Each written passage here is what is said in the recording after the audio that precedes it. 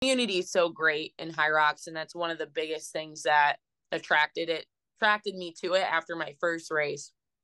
But the head judge Youssef, he was my judge in Maastricht. So he's from New York, so we've become pals, like in a sense, and like same with just all the Hyrox people, and they're all there, like rallying for me, and that means so much, but it also helps so much. Good day, everyone. Welcome back to this feed. We are so excited to bring you a brand new show called the Hybrid Happy Hour with Meg Jacoby. That's right. She is going to be interviewing some of your favorite hybrid athletes. We're going to get into training. We're going to get into mindset. We're going to get into gear. We're going to get into some fun. It's going to be good times. But we thought we'd present this, introduce this to you by just getting Meg on the horn, talking about her world record breaking performance. First woman under 60 at Hyrox. Away we go. Ladies and gentlemen, welcome to what we're going to call the Hybrid Happy Hour Yeah. with Meg Jacoby. It wasn't that long ago that your friend said, "Got to watch out for my buddy Meg Jacoby." And then you won an event, or I think you came in second because you missed a lap. And it was like, who's Yeah. Meg Jacoby, right? Who Yeah. is this gal? Who's Meg Yeah. Jacoby? Clearly, everybody knows who you are now. You had the world record, lost it, broke it again. You now have the doubles record with Yeah. Michaela. Okay. Yeah. How buff is that lady? Super buff. Super. I think I'm pretty buff, and then I stand next to her and I'm like, holy, I gotta lift the weights up more. Like, this is crazy. Yeah. She's So you work with Rich Ryan, Reinforced Running Rich, great man with a horrible Instagram name. And talk to me about what you and coach go into for this race. What was the plan? Was it sub 60 this time, or was it, hey, let's just put down a good time before Worlds? What was the plan yeah, going into this race? it was definitely like a tune up was the plan. And of course I always have a goal in mind because, I as you said, I had the record, then I lost the record, and I liked having the record. I really enjoyed having it. So I was like, all right, I want to get close to 60 as possible. Um and really the goal for me was to get another race under my belt. I've only done 4 before this one individual this year, and 2 were on the grid. So you're not like running around wondering Can you where explain? Can you explain people what that means on the grid? Yeah, so the grid in the championship races, it's all basically all the stations are done in just one specific area. So you're assigned a judge and they swap out all the equipment while you're on the running, basically. And then, you just keep coming to the same exact spot. So there's not that looking up and trying to find the arch for whatever station is next. You're just coming in you're going directly to the same spot. And it's really meant for the spectators because it makes it easier for them. And then it's nice in a sense because you're all pretty much next to each other. So in the competition sense, as things go on, people start separating, and then you're on all these different stations on the grid, especially for the spectators. Like, they don't have to leave, they just watch. So if you're cheering for me or you're cheering for Tara or Alondra or whoever, even if we're separated by time in the field, we're all going to still be in the same area. So the challenge with that, though, as I think we all know, is that on things like lunges and burpees and farmers, where we normally have these long straightaways, we're going back and forth 8-10 times, and that just adds time and makes it a little bit different. So that's the grid. So does it? And yeah, we love it, right? Because you can always scream when your person comes around, and then when it is close, it's even better, right? Everything except the Yeah. wall balls. The wall balls happen over at the Well, wall balls. But if Chris or whoever has lost the leader when Chris comes in, we can still scream for her because she's right in front of us. We don't have to move. Right. So what you're saying, again, I just always want to break this down as much as possible to folks. Because for someone like me, it takes a couple times. It's like, wait a minute, why does it take longer? So instead of just going and just running, you're going Yeah. down and back multiple times, Turning around. so it's the transition time you lose. Does it typically produce faster running times though? Um, not not so much. I think it more just depends on how many laps it is. So I think that's the biggest thing that helps with the running times. If you have long straightaways, that makes a difference. You're not turning as much. That makes a difference. All those little things. Right. So you're saying let's put down a good time before Worlds. Yeah. Did you guys run first thing in the morning? Yeah. So I was at like 9:20, which was the earliest I've ever done a Hyrox before. So So you don't have any concept of, oh, we think this is a fast course or anything like that, no, right? no, and it was all doubles going on. And so with that being said, like the first half of the race, I was bobbing and weaving a lot. So I was a little nervous because I was like, oh, like, when you do that, you're slowing down, you're accelerating, you're speeding up, you're going way around, you're not on that like nice direct line. So I wasn't really positive if it was going to happen just because of that. Like I felt great, but you just don't know how much time that's going to suck up. So, but ultimately my plan, like Rich and I had kind of discussed a different type of race strategy for me this time. And I feel like I just really stuck to it and executed, and it just went very well. So Are you allowed to reveal said strategy? yeah, just I think running is my strength. I think that's kind of comes as no surprise with my background. I think that's what I feel the most confident doing in this space. So my goal was to be very wise on my early station work and push my runs as much as I could. So my run splits were almost the exact same time every single time. So that was really, really good Which having that. were which was what? What were your run splits? They were right around like 346, 347. So, so being able to be really consistent in the running after all of the various stations, because usually it's like, maybe your run after sled push is a little not as fat or whatever the case may be. So being able to pull that all in was big for me. And I feel like a lot of my stations were actually really strong, even though I felt like I was intentionally being smart, if that makes sense. What does that mean for you?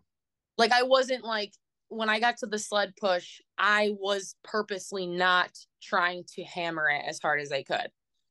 Um, because I remained really calm, I feel like that actually ended up producing a very good time, even though like the time wasn't my goal. You know what I mean? If that makes any sense. So Yeah, and I think when that time happened, everyone, including my first thought is, all right, well, this is a super fast course, but guess what? The men didn't break any records. yeah. So I So think I think it I think it shows what a outstanding performance you had. thank you. Ryan Kent actually said that to me after, and that was really, really, really nice to hear. He's someone I obviously really respect, and he and Rich are buds, and they do their little banter on Instagram that I love. So he said, when I saw your time, Meg, I thought like, I'm gonna run like a 55. And then that didn't happen for him. He still ran a great race, but then after he was like, course wasn't fast, Meg, like you're just fast. And that just felt very, very good. And the course was conducive to have a good time in a sense that the runs we had long straightaways. That's great. As you know, it really kind of felt like a track almost where you had these real long, nice straights. Your turns were not very long. So then you're back onto the straights, but it's not like they weren't short, you know what I mean? They were certainly the correct distance. So yeah. So I So guess I'm fit. Thanks, Rich.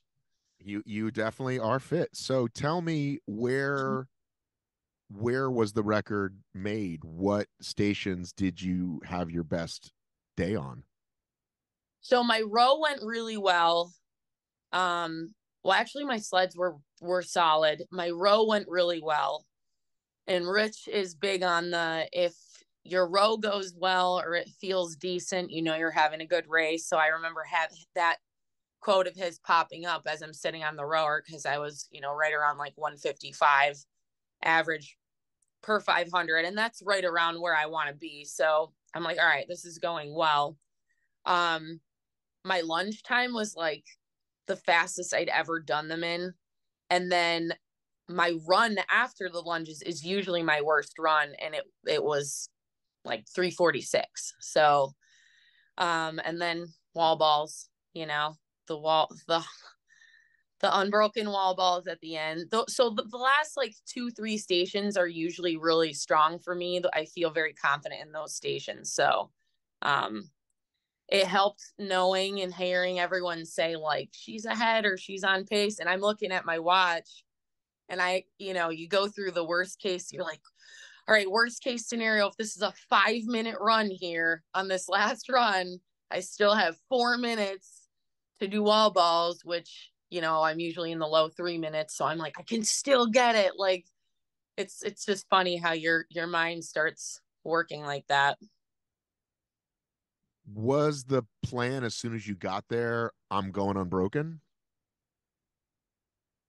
Yeah, absolutely. And you almost like, even if you felt like you couldn't, the adrenaline of the crowd and everyone cheering for you, and of course E-Rock on the mic and coach and everybody being right there, it was awesome because I think the community is so great in Hyrox, and that's one of the biggest things that attracted me to it after my first race.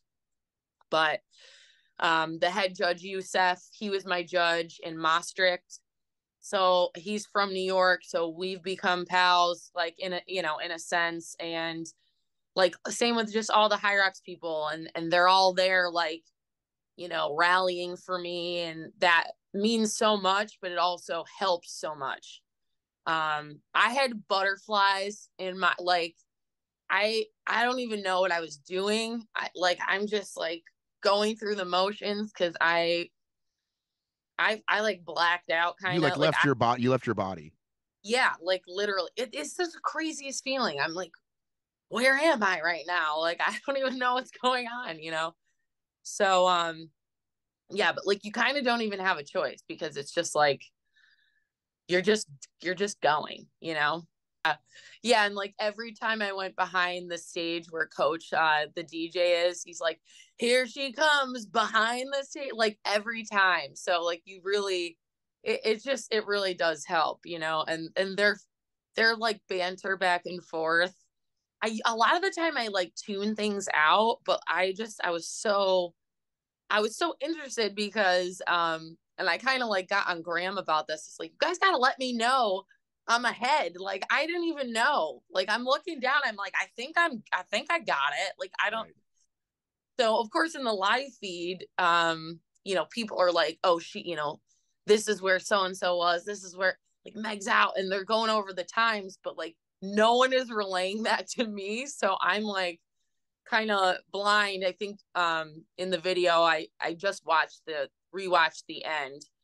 Um and I crossed the finish line, and I'm just like staring at, like I'm like, okay, cool, I won, but I'm staring at, I'm like, what's the time? Like I had no idea. So, and then you see like how like emotional I got because your name pops up on the little board on the side, and it has all the times people cross. It's not a little board. It's a pretty big board. Yeah, well, okay, fair, but it takes a second for it to like register. So I'm like, Populate. Yeah. where is it? So because I didn't know how much I was. They kept saying like she's gonna go under an hour, but I had no idea how far, like where I was. I was like, Right. is it 1 second or a minute? Like that's a big difference. So Like, how fast do I need to do these last 10 wall balls? You know what I mean? So, Right. Well, I do. I have this slight thing where I have a pet peeve about the cameraman coaching runners. So he shouldn't tell you, but somebody should. Maybe, a friend can yell to you okay, or whatever. I guess that's fair. I don't want to give an unfair advantage to whoever's not right next to the cameraman. That's always my That's thought. that's a good point. That's a good point. I guess. So what was waking up Sunday like? What was your first thought as you looked up at the sky? Yeah, it was very I was at the venue the entire day Saturday. Like, got there at 7:45 and I didn't end up leaving, which was not my plan. I thought I'd go shower, come back, watch the men, but like I said, the community is so awesome, and it was just tons of support, lots of talking, lots of kissing babies. I love children, so anytime I'm talking to someone with a child, I get very distracted. Um, so it was like it didn't almost fully register because you're just like there and you're just like, yeah, awesome, like how do you do, and you're just talking with people all day, and then I finally left, and I went like back to the hotel, and I just laid in my bed, and I was like, holy shit, like I just did that, like what? um and I felt great. Like, this was the first. Okay, let me preface this in saying you never feel great during the Hyrox, but this was the best I had ever felt performing a Hyrox. Like, I don't feel like I had any moment. Like, I've had those moments in the middle of the race where you're like, holy shit, this sucks. Like I feel terrible or whatever. And I really felt really, really good. And I felt good after. And that's also not typical. Usually I'm falling on the stage and laying there for a while. And no, I felt really good. And I still feel really good. This is the best I've ever recovered after. So yeah, it was cool. And then, hopped on my plane back to the East Coast yesterday, got home at like 1 a.m. So you know how that goes. I do know how that goes. Yep. How many DMs did you have and texts did you have? Oh my God, a lot. And I try to answer every single one or say thank you, because I really am so genuinely grateful for I know people are stopping and taking time to like congratulate me or posting a story, and it means a lot. So I try to answer every single one, and it was a lot. So if I didn't answer you and you watched, I'm sorry, but no, I care. Listen, this doesn't mean everything, but Hyrox Daily did a joint post with me on ORM, and it's almost 3,000 likes. And I just got to say, that's pretty effing huge, even between two accounts. That's pretty amazing. When it hit almost two, I was like, wow, a lot of. I mean, it's so you know, that's just awesome, dude. First one to go sub 60. It's just awesome. It's 58-58. Um, Yeah, so numerical victory. Look at that. It's let's like I call. go. And selfishly, myopically, USA. You know what I'm saying? Yeah. So I did the math really quick after Bell. I'm like standing on stage, and I'm like, me, Lauren, Alondra, Tara, Vivian, Chris, Belle. And I'm like, holy shit, there's 7 out of the 15 are US women going to the World Championship. And I feel like that is so cool and awesome. And I genuinely look at these ladies like my teammates. I'm like, it's Team USA, it's the Olympics, like let's do this shit. So I was super, super happy. Belle ran a fantastic race. You called it. You were calling it last week on the Instagram, like, can Belle get in? Like, she can if she does this. And that was so awesome seeing her really like rise to that occasion. um I mean, her time is like now one of the faster times. So Well, as you know, we are building a hybrid fitness media empire. So Marcus actually put the analysis together on that. So he called it, that, but I will take partial credit. yeah, We Fred. And I will say, I'm going to go ahead and say this. He had Kent with the upset, And I said, I don't think so. Um, I think it's Hunter, and we went kind of back and forth, and I was like, you called it, dude. Like, Yeah. you know what I mean? Like, I know Hunter got hurt, but still, he called Kent, and I said, I don't think I think Hunter's unbeatable, and I was wrong. And listen, again, I know he DNF, but like, you got to win to win, and he didn't. So Right. anyway, look forward to more stuff from Marcus and the amazing team here at Hybrid Fitness Media, where you're going to find the Yeah. Hybrid Happy Hour, which, by the way, couldn't believe no one owns it. We own it, so yay for Yeah. us. Love that. I love it. Um, oh, where was I? Um, well, the fact also that you did it here. So you're an Yeah. American, you broke the record, and it's on American soil. That's to me Yep. the part that, like, boom, stamp in the ground. We got to Yeah. get Powerlift or 10,000 or somebody to get you guys some dope uniforms, right? Yes, we do. Some sweet uniforms. I'm sure we'll have a race kit, but yeah, it would be we need like jackets. We That's what I'm need like saying. we need like the warm-up suit, you know. I love that I love that I wore that American flag headband for the first championship, and like feel like it's kind of become my signature thing, and I love it because I'm like, yes, representing, like, I don't know, it's just fun. So, but No, it's yeah, we awesome. need we need like swag, you We know. we We need definitely need some like Team USA swag. swag. So get Yeah. on that Powerlift and or 10,000 and or other American sponsors of Yeah. hybrid hybrid fitness. Um, well, cool. I'm glad we got to hop on this on short notice. Yeah. Do you want to tell people how they can get coached by you, a world record holder?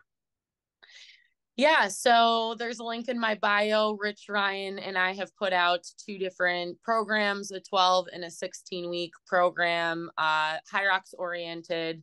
Although it would definitely work for something like DECA if you were more interested in that. Rich also has a ton of other programs out there besides the like Meg Jacoby um dual team up programs. So if you are interested, feel free to reach out, hit me in the DMs. We're happy to work with you guys. So yeah, and it works.